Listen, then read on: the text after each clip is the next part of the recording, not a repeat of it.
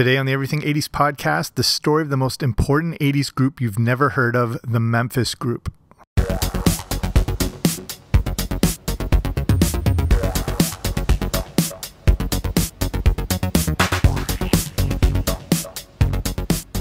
Hey there, what's happening? Welcome back to the Everything 80s podcast. I'm Jamie. Thanks for coming on out today. And if it wasn't for the Memphis Group, the 80s as you recognize it may never have happened. The Memphis Group was an art collective formed in Milan in 1980 by Ettore Sottsass and would be a major influence on the world of art and design.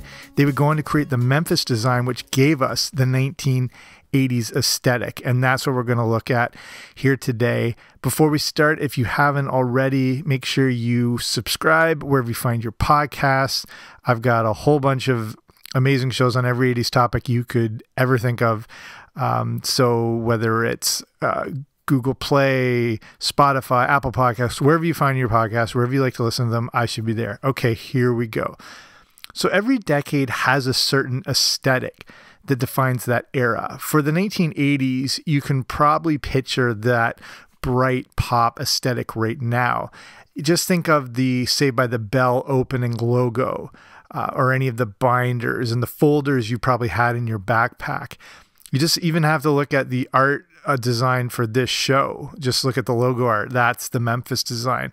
So this is a look back on the Memphis Group and how they defined the look and the style of the 80s with what they called Memphis Design. So who started the Memphis Group? I just mentioned that the focus of the whole group was about the Italian cool movement, and was started by Ettore Sottsass, which I've had trouble saying, but that's what I'm going with. So he always described himself as a rebel with a cause. He was born on September 14th, 1917.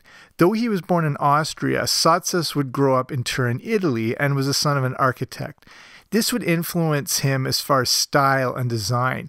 He would end up studying architecture himself and graduated in 1939 from one of the universities in Torino. His first involvement with artistic groups was when he became a member of the Movimento Italiano per l'Architettura Razionale, which is as best Italian you're possibly going to get out of me. Easier to call that as the MIAR. This was a modernist architecture group, and he would also work alongside his father. So Sottsass and his father looked to create modernist versions of buildings that would change the aesthetic of where they were located. This was after World War II, so many buildings needed to be created after being previously destroyed or damaged beyond recognition. So let's look at his early career. He would break free from his father and set up his very own architectural studio where he would also focus on industrial design. It was at this point he started to look beyond just architecture and how he could lend his design to many different mediums, including ceramics and sculptures and painting and photography and jewelry and furniture and interior design. Those last two would be really important for the growth of the Memphis Design itself. He also looked beyond just his home country of Italy and moved to New York in 1956. He worked for American industrial designer George Nelson, who had him traveling all over with different projects and assignments. It was also in 1956 where Sottsass would have some of his work commissioned into a ceramics exhibition.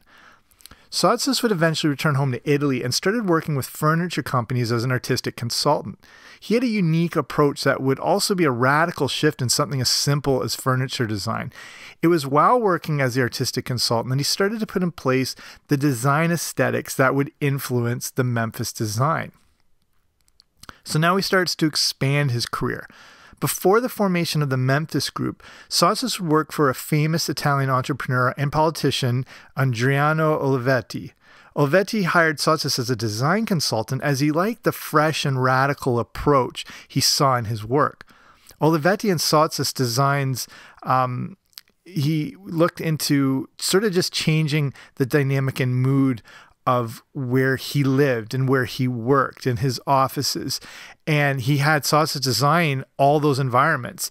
He sort of gave him free range to create whatever look and design and color and furniture style, even the objects within the office.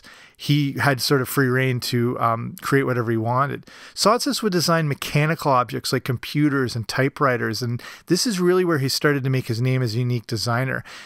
If you go on everything80spodcast.com/the Memphis Group. You can see more of these images and stuff. But if you Google image Memphis Design, you'll see what I'm talking about. You probably already have an idea in your head, but just to get more up to speed with what we're looking at here.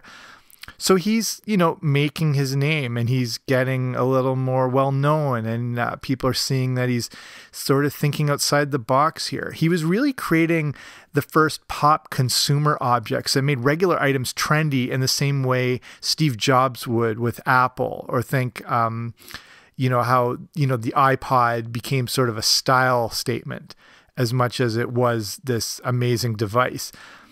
Jobs took this similar approach, thinking that something bland and mechanical like a computer could actually be a piece of art and even a statement. The original Macintosh had this same design concept behind it. It was, meant to look good in your home, not just be this industrial mechanical thing. Sotzis was being unconventional with his use of colors and styling, and even the forms he was using to transform everyday objects into a piece of art, yet still being fully functional. Again, part of the core of Apple. He was also using some of the colors and designs that would be part of the Memphis Group, and that would eventually become the famous Memphis Design. Due to the success of the work he was doing, Olivetti offered Sotzis a job as a full-time designer along with a massive salary. Sotzis saw this as settling and didn't want to prevent himself from continuing to grow. He didn't want to be held back from expanding and evolving his work, so he declined the offer. He was ready to branch out on his own. And this leads us more into the era of the Memphis Group and the early formation of them. So we're going into the late 60s and the early 70s, and a lot of artistic groups are starting to pop up. They were collectives of like-minded people who were interested in creating artistic movements. These collectives would all have the same goal of trying to influence the culture with their specific take on design and style. And every era has sort of its specific aesthetics. If you think of the 60s and sort of that, flower power look, and the 70s more maybe you might think of like earth tones and browns and colors like that. And, it's these collective art groups that give each decade and era its look. So in 1980, Sotzis founded the Memphis Group with the similar intent of changing the world of architecture, furniture, and overall design. Little did they know it would be a whole pop culture overhaul. They were just looking for functional usage of this new art. Just so your table looked new and good and it would stand out from the old style ones, or that the chair you were selecting for your new home, you would want to go with a Sotzis design over a bland run-of-the-mill other chair. Kind of think sort of what like IKEA's doing, where sometimes some of the pieces will stand out and then a lot of them are very, again, like industrial. He's just wanting to break away from that mold. So he started the group on December 1st, 1980, when he first met with a various bunch of designers and artists, but it wasn't officially called the Memphis Group until 1981. And if you're thinking where the name Memphis comes from, it has nothing to do with the city, but instead comes from a Bob Dylan song.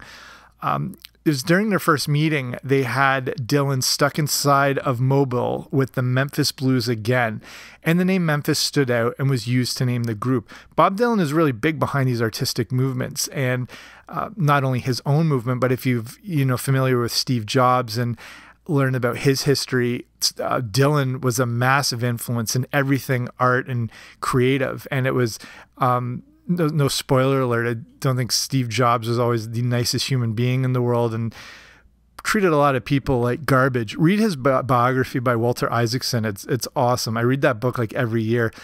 But there was one person he revered above anyone, almost to like a godlike status, and it was Bob Dylan. So the influence of Bob Dylan is cannot be understated. All of the artists and designers that had met to eventually form the Memphis Group shared similar backgrounds and artistic interests. They were big fans of the Art Deco movement, which had first appeared in France shortly before the First World War started. You can see this Art Deco style reflected in many objects, buildings, art, jewelry, even vehicles at the time. Again, this is something, if you're online or if you have your phone, whatever you're listening to, if you can open up your browser, a separate tab, just and Google image some of these things, talking about like Art Deco movements and stuff like that, just to kind of see an example and how styles have evolved over time.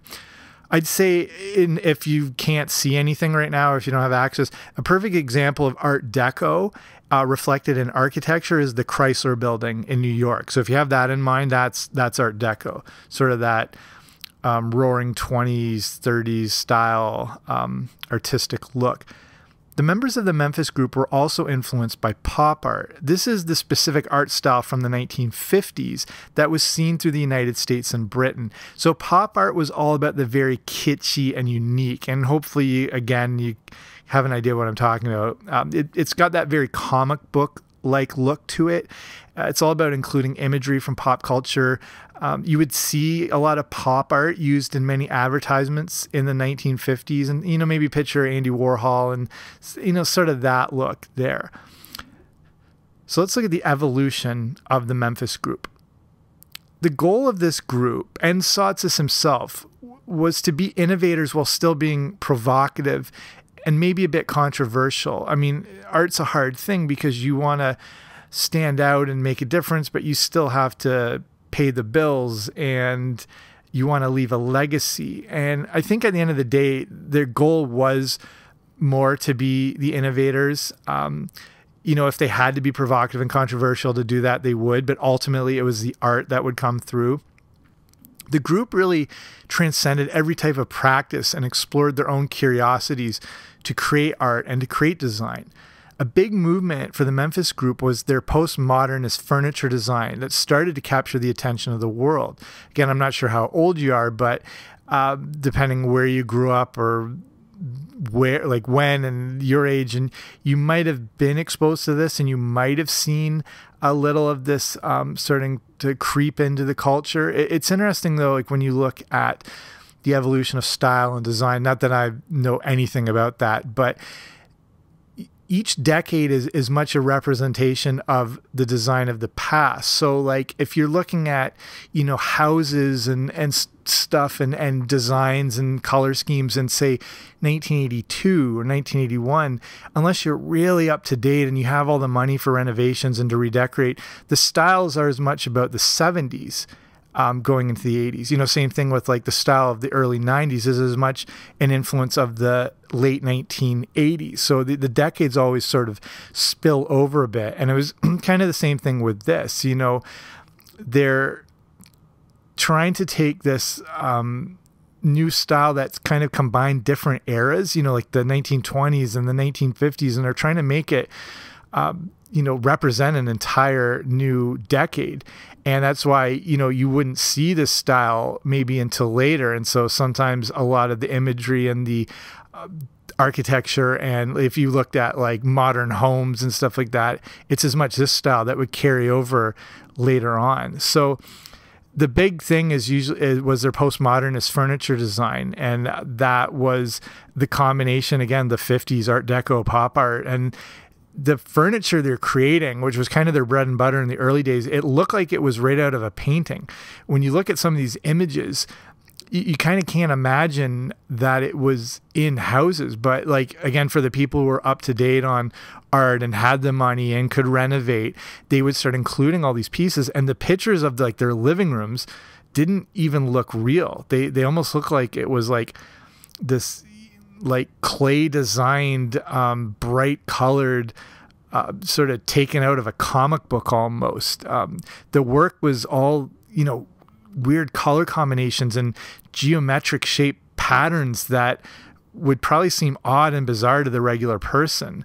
However, this style, caught the attention of a lot of people because it's coming out of this bland era where, depending for where I lived, our basement was the classic orange shag carpet with the fake wood wall paneling. And a lot of places had that. Again, that was sort of that 70s style, that earth tones and stuff like that. And this was just completely turning it on its head. So you're going from these maybe drab colors and this sort of bell bottom, not necessarily plaid, but like, brown corduroy pants and couches that matched all that sort of thing. And now you got this just completely out there style, but that really sort of captured the artistic community and musicians and celebrities. Andy Warhol was big time influenced by this. David Bowie was influenced by it. So the first big showcase where they sort of display this to the world is in 1981 at the Salon de Mobile, which was a very important furniture design fair held in Milan, Italy. They debuted many pieces at this fair, but primarily it was the furniture again, which was the center point. They wanted to start with this, kind of capture their audience, and then they could expand off because now they had more clout and their name was out there. Every object they created was given the name of a famous hotel. So the pieces and the furniture would be called like the Bel Air, the Plaza Vanity, or the Sheraton. They were simply taking lower budget items and materials and putting them together in the bizarre fashion, but then giving them high-end names at the same time. So, I mean, art lovers and people just looking for the new thing are just like drooling over this stuff. But at the same time, it was confusing some people, but capturing their attention. There was interest whether you hated it or liked it. It was enthralling. Again, no matter what the reaction, there was still a reaction, and it led to this exhibition in 1981 being overrun with visitors. Everyone was clamoring to see this new art style that was being unveiled, and there were so many people swarming to get into the building that the Memphis Group themselves, on their way to the exhibit, thought there had been a terrorist attack when they arrived at the show because that's so many people were outside. Okay, so the design is unleashed on the world, and it would be the look that would define the aesthetic of the 1980s. And because it's all about, Memphis Design is all about being radical. It's a response, as I was saying about, the 70s and the shag carpet and all that. It was a response to the bland, to the minimal, and the practical design that was created not only in modernism, but what it evolved to into the into the 70s again. And you can see Memphis style as a punk rock version of art.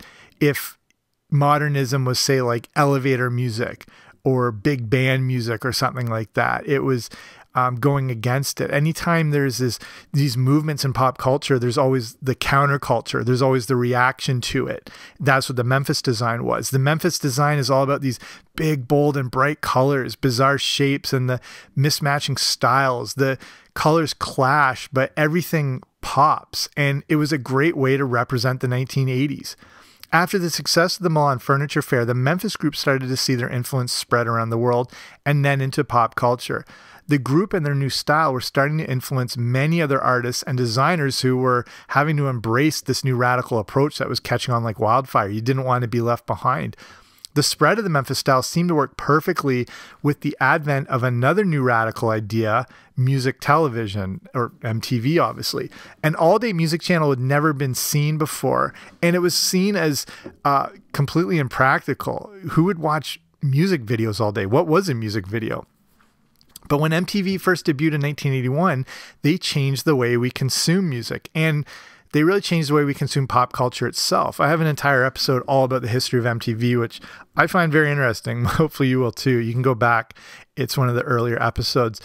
So it made perfect sense that when MTV first debuted, the Memphis Design was used in their logo, in the promotions, and in the introduction. The first debut to the world of MTV, if you've ever seen this before, the very first commercial before they went on the air, features the man on the moon and the MTV flag, and it had all those different shapes and patterns and colors, and all that was brought forth by the Memphis Group. Again, this is more of an interactive episode, so you might have to go on YouTube and check out that very first intro for MTV. So let's look at how it continues to influence and create the look of the 1980s. The Memphis Group now had created a full-on movement with the Memphis style, and it was everywhere, like absolutely everywhere in the mid-80s. A good way to sort of picture all this in pop culture is Pee-wee's Playhouse. That would really help further spread the awareness of the new style. And the show was the definition of the Memphis Group and the design. The aesthetic of Pee-wee's Playhouse is perfect to get like sort of a snapshot of what this design is all about. Pee-wee's Playhouse was all that radical design, that 1950s kitschy apparel and furniture, and it featured all the designs made famous by the Memphis Group, and this had a big impact on kids and on the culture in general. You would start to see the Memphis Design in the opening credits of, like I said, shows like Saved by the Bell. And many networks would have to incorporate it into their promos and their sort of commercials and bumpers and all that stuff. They had to use the clashing colors, the mix match shapes, the geometric features, the swirls. They didn't want to look out of touch, so everyone had to embrace this style. It was showing up everywhere. It was in clothing and posters, bed sheets, school binders, pencil cases, everywhere. So then what happened to the Memphis Group? They were starting to slow down going into the late 80s. By 1988, it was pretty much done. But Sottsis had started to slowly remove himself earlier than that. While the Memphis Design was creating the look and the aesthetic of the 80s, he was creating a design consultancy, which he called Sottsis Associati. This was all about being able to create architecture on a huge scale and be able to create designs for international agencies. The Memphis Group was focused on smaller objects, furniture, and general art, but he wanted to take things in a grander direction. By 1985, he would leave the Memphis Group to focus solely on his Sottsis Associati. The interesting thing about this agency is that they would be doing what Steve Jobs eventually would with Apple stores. Sottsis was creating the design and the look for the stores of Esprit, and he was creating a look and aesthetic that could only be associated with their brand instead of all the other cookie cutter stores and showrooms out there. And again, if you know more of your Apple history and about Steve Jobs, the detail that he took with the Apple stores is off the charts level. Just the specific slate he wanted and the marble and the stuff that came from India and the lighting. Those stores are essentially art pieces, and there's so much detail. And again, this is something that came from Sottsis. Sottsis Associati still exists today. It's based out of London and Milan. Former members of the Memphis Group still work with Sottsis Associati to continue the direction and philosophy that Sottsis started with this group. So I guess let's look at the legacy of everything to do with the Memphis Group and the Memphis Design. As big as the legacy was that he created, more people have become familiar with the Memphis Group as opposed to Sottsis himself. Young designers are coming out of school, and many of them are referencing Memphis as a major influence, but not many are referencing the man himself. The Memphis Group in design was so massive that it seemed to eclipse that of its own founder and even the group. I mean, this, I guess, happens when you have a style that represents an entire era. He has left a massive legacy, and it's being shared by museums and exhibitions all around the world. There was different events celebrating the style and him at the Met in New York, and they would showcase all his work, and there'd always be these tours of the exhibitions and everything like that. Sottsis himself would die on New Year's Eve 2007 at the age of 90. His influence on art was profound, and the Memphis Group leaves a rich legacy behind as they were able, again, to define an entire era. And there's not that many eras to define, so the fact that they did is pretty monumental. Again, it's not often that a look can be representative of a specific period in time, but the Memphis Group was able to create an aesthetic that is immediately identifiable as the glorious 1980s. So I'll finish it there. Hopefully you found this interesting. Again, if you want any more detail, just go to everything80spodcast.com/the Memphis Group just to see some more images. So I just wanted to finish with a little info on how you can support the show and get some bonus content while you're at it. So these days this is an independently produced show. It's just me. It's a one-man band here. And as great as podcasting is and how much it's grown has been awesome, it's also sort of tough to stand out because now the entire industry has really been taken over by companies, celebrities, huge podcast networks. So, competing with that is difficult, but I use a platform called patreon.com, and that's a way for people to support the show. And again, like I said, get bonus content while they're at it. So it's, minimal type investment where it's a couple bucks a month. And then there's different tiers, and each tier comes with a different reward. So say in like my Boba Fett tier, that gets you access to the Everything 80s movie review show. So that's, the best of the 1980s and the worst. Just for Patreons. So if you want to learn more and just see the different tiers and everything like that, just go to patreon.com/80s, 80s.